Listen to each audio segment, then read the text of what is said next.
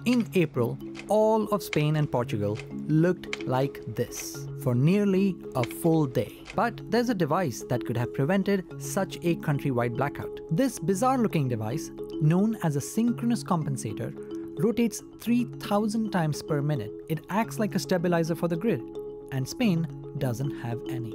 So when a couple of solar farms malfunctioned and the grid's voltage and frequency went out of whack, the grid operator called on gas power plants to help stabilize the grid, but none were available, and the result was the blackout.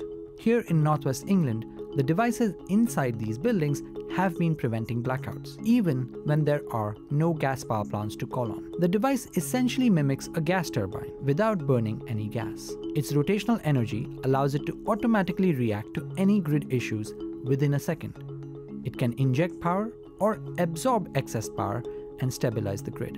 In the future, we may not even need these spinning devices. Batteries could do the job.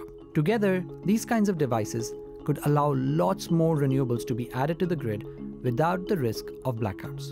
And yet, not many countries have been investing in them. Analysts say this lack of investment in grid stabilization can't continue, especially because the demand for electricity is growing rapidly, and renewables are the cheapest way to meet that demand.